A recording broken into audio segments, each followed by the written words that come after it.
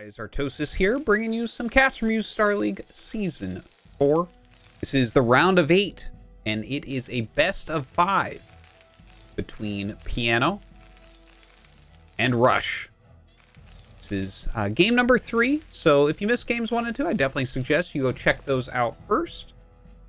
That being said, here we go. It is tied up 1-1 right now. Definitely had some interesting games, some vulture play, of course, in that first game. Some very risky moves from Piano that did not work out. The second game, a bit of a rush, but, you know, ends up working. So here we are, game number 3, and this is going to be on Ringing Bloom. Now, Ringing Bloom, of course, we've seen this map many times. You can see we have the Overmind Cocoons. Those are just so that Zerg can actually make some sunken colonies to defend. We have that back natural that is a lot of people go ahead and take right off the bat, like a 14 command center. Very popular here. And that's probably why we see Piano going for a forward 8 barracks. So he's going to be rushing, and if Rush goes for a fast command center, this could definitely end very, very quickly. You know, that is the most common build here, is probably just command center first, but gasless expand would be right behind it, which is a 15 command center after just a regularly timed 12 or 11 barracks. So that would be something that might be able to hold on against this. Let's see what he does. Well, right now it's not looking too hot for Rush. I have a feeling we're going to have a fast game here. It's going to go ahead and go for that command center first. And this means that, I mean, as this attack comes, it's going to be incredibly hard to hold. He doesn't even have a barracks started yet, and the first Marine is going to be popping out. Now, there are 2 SCVs from Piano going out across the map. He's scouting in 2 directions, so make sure you can find him ASAP. Now, this one getting up here, look at this. So, Rush is actually kind of buying a little bit of time with this SCV. Puts a lot of damage onto that SCV, and as he comes down, he's going to see a Marine. Now, as soon as he sees the Marine, he knows exactly what's up, and he knows just how difficult that this is going to end up being. All right, now this SCV running by, he is going to see another one. I wonder where he's going to put it. I think he might put it near some minerals so he can drill. We'll see where he parks it, but yeah, I wouldn't be surprised at all if he just puts it somewhere like that. But anyways, 2 SCVs coming up, starting to attack. Here come the Marines as well. Still, the barracks only about 3/4 of the way done. 5 SCVs being pulled. If Rush can hold this, he is a god. Let's see how this one goes down. A ton of SCVs being pulled over. 11 SCVs up. A bunker being made. This is going to force the engagement. More SCVs coming up right now from Piano. But the drill is here. Oh, that was a beautiful drill. And the Marines are actually stuck. This one on the low ground. Oh my god. I think that Rush has done it already. Now with his own barracks done, I mean, this seems to me to be held. Now, Piano's going to continue to push. He does have a lot of SCVs, but the bunker gets down. That makes this so incredibly difficult. Now, there's only 1 Marine in here, so you can kind of ignore it. Piano continues to attack forward, has a lot of SCVs in here, targeting down any SCVs that he actually can. And in fact, Piano is leading as far as the worker count, but that's not going to last for long if they continue to fight in here, I would say. A lot of these SCVs starting to fall. And at the end of the day, look at where we're at. 12 SCVs against 10. Of course, the command center had to get canceled early on. And I guess that makes it pretty darn even. I got to say, again, a big move there from Rush, basically. This scouting SCV was so crucial. He saw what was coming, and then he set it over here so that he could drill his SCVs, just give them the mine command so they would slide through everything, trap the Marines up here. A little bit of miss micro from Piano, and it turns from a build order win into a game that honestly is pretty even. Like, at the end of the day, 1 more SCV for Piano, but it took longer for his SCVs to get home. So I don't know if I would call this like an advantage to Piano. Now let's see where they want to go from here. These Marines walking out. Gonna see if they can put on some pressure or anything like that. Just gonna push this barracks back for the time being. The 4 Marines here of Piano going up to meet them. Marine battles in TVT. Okay, very cool. Now, a command center going down for Rush, a command center going down for Piano. Already has that gas going up as well. No gas as of yet here for Rush, but he's got to get it pretty quickly. The 4 Marines actually running around these 4 Marines. And as that SCV comes down and he sees it, look at this. He's just going to make some more Marines to put into this bunker. So he's going to be completely safe. I like the idea from Piano, but this time it's not going to work out. Look at this. He comes up, targets SCVs as best he can. And, I mean, you are just going to lose these 2 Marines no matter what. There's nothing to be done here. So a lot of Marines still out on the map for him. A barracks? Oh, my God.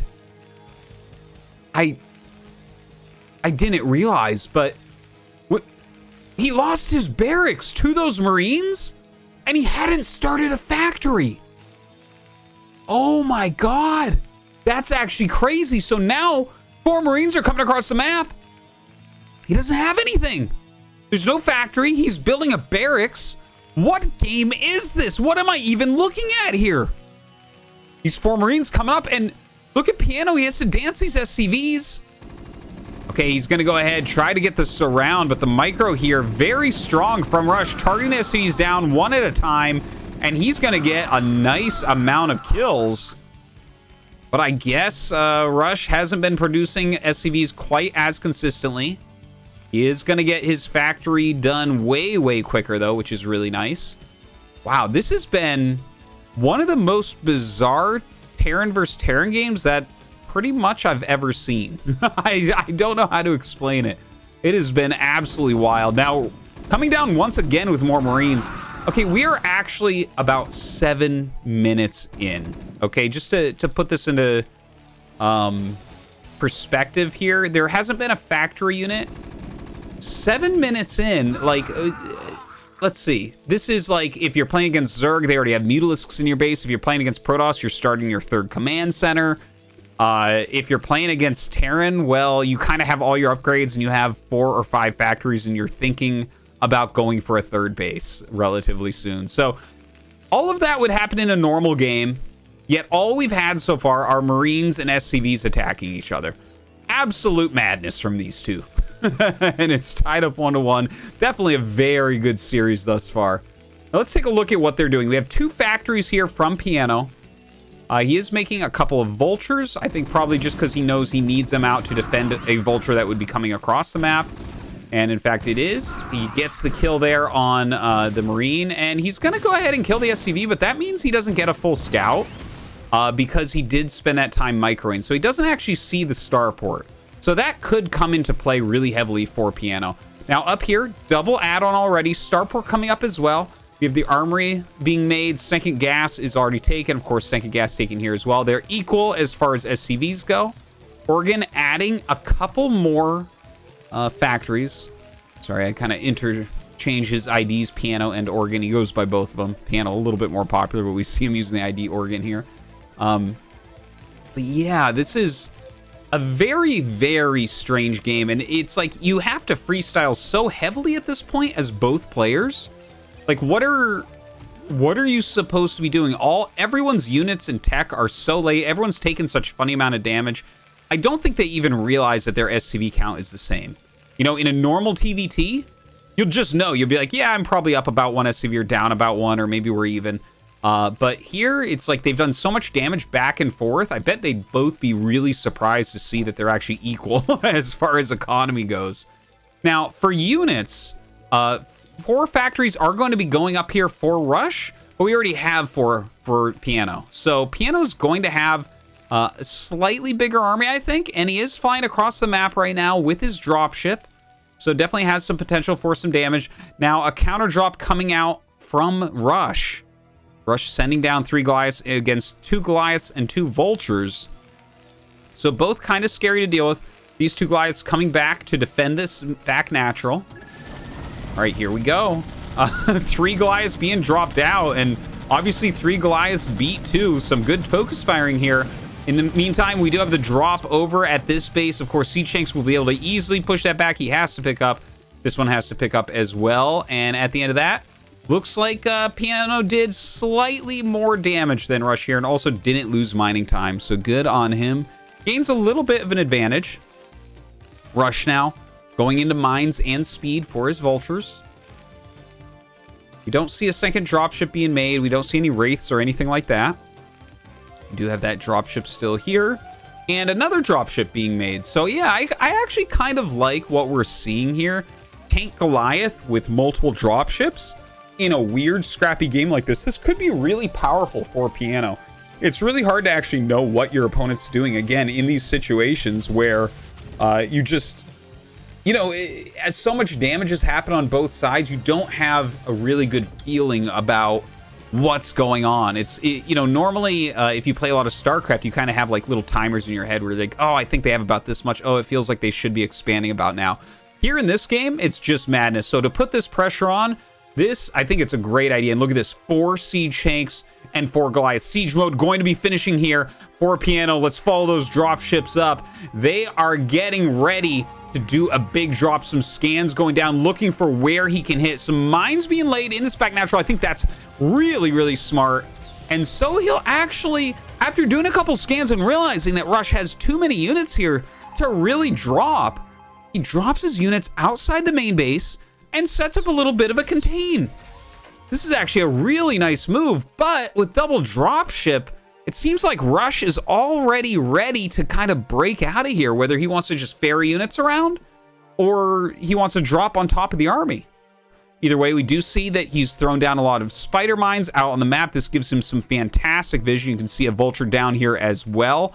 He's got a floating barracks. He's trying to see his opponent come in from absolutely any angle.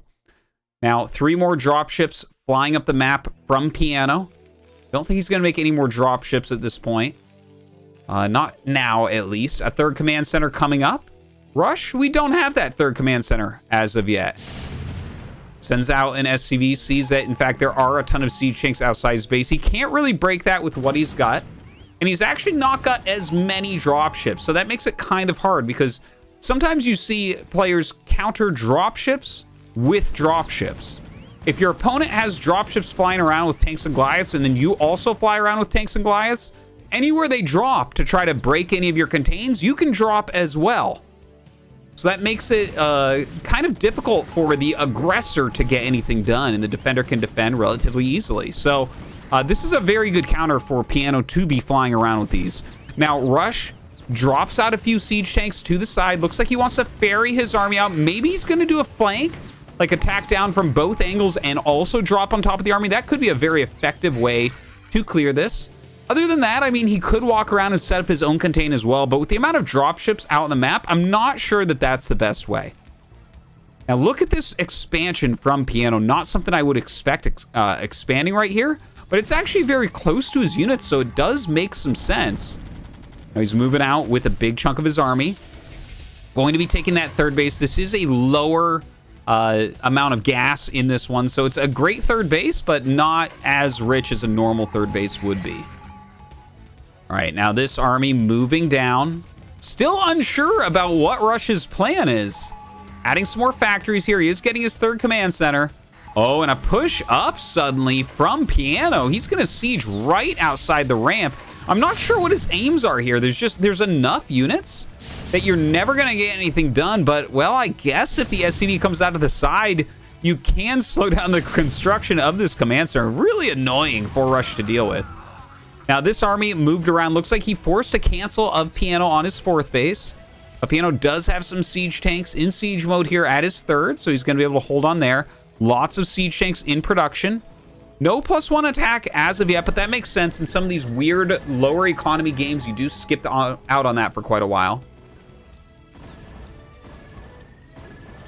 Now, Rush, I think he's getting ready to try to bust. Oh, I don't know about this. He is going for quite a flank, though. The dropships trying to decide what to do. They initially started going up there and then decided to go back behind. I think going behind was the right play. So he drops on top of the flank, and he will clear this flank. It looks like most of his frontal part of the push, or the contain, rather, is going to get cleaned up. But they've been pretty efficient, and now he's just set up another level, another layer of this containment. Very annoying right now for Rush to try to deal with this. But he does have his 3rd command center. He's got to cut him down here. and take over this base. It is so important. But Piano pushing forward. He's just got superior supply right now, knocking out those siege tanks and Goliaths. And this base is not going to be able to be taken right now. Piano definitely in control of this game. Taking a new 4th base. Vulture not seeing it. 5 dropships now coming up. He can either reinforce or try to do a drop. You know, when your opponent is trying to break through, their main base does empty out. So there are some potentials for a lot of damage to be dealt now. All right, loads up. Oh, he actually could drop on top of the siege tanks as well. A lot of options open right now for Piano. He's just got more dropships. He's got a bigger army. See this command center spotting some. We see a lot of scans going down on either side. A bit of a no man's land here. You know, a lot of times in TVT, you just put so much economic pressure on your opponent by setting up these contains that it forces them to make a bad move to take some sort of desperate gambit. But we haven't seen what Rush is going to do as far as that goes. He lands his command center behind the tanks so that he can mine some more gas. It's not a bad move, right? If you can't land your command center here, you can still mine some minerals long distance. You can still mine the gas at full efficiency. And at least he gets some more income. That's important. Scan goes down from Piano. Sees that line of siege tanks. All right, sieging back up. A lot of dropships here now for Rush. I think Rush is going to make a big move. Whether it's going to be flying towards the main base, which is covered with turrets, so that might not be so smart, or possibly trying to bust this. The problem is, once again, he's got so many dropships to actually counter any movement that happens like that. More and more Goliaths and tanks coming up for Piano. Okay, here we go. 5 dropships flying down the side of the map. 6 dropships, though, ready to counter. Tons of missile turrets in here. Yeah, I think Rush knows this is just about the end. Okay, he's going to go ahead and drop, but he's going to take massive damage here on the dropships. And even though he gets a lot of units out, the SCVs are fighting. Here come even more dropships. And without a doubt, this will get cleaned up very, very quickly. I don't know. There's not much left here for Rush at this point. He's got good supply, but a lot of it's in vultures. This is just so cost efficient. Now, here we go. He brings his SCVs as well. Maybe the last stand here for Rush. He's got to break out of here. He has to gain control of his part of the map. But here comes Piano. He's reloaded up his dropships, ready to reinforce his containment. He's going to go ahead and drop a few of these tanks still left over. Moves forward, sieges up once again. And Rush is going to maintain, or stay in the containment, basically. Poor Rush here. There's just really no way out for him. Piano has closed almost every door, but Rush continues to try to push. He actually does pretty efficiently there. He kills off a few of the extra siege tanks. Piano not having as much vision as maybe he wants. He has his command center landed where he wants it. He actually has another command center that he wants to bring over here, but we see those preemptive missile turrets actually almost catching it on fire. He's going to drop some vultures out, maybe get some scouting done, maybe some light harassment. We do have that 4th base up and mining right now for Piano, but it's got some good defense there as well. A few mines going out onto the map. And Piano just continues to beast it up in this game. Like, look at this. He's got a huge SCV count. He's got a gigantic army. He's, well, I guess he lost his barracks, so he's actually still on 4 factories somehow. But honestly, his movement has just been good enough that he's in a great position. In fact, decides he can kill him. Don't know about that siege, but drops all over the army of Rush here. And, I mean, Rush is low. GG is called, and Piano takes the lead 2-1.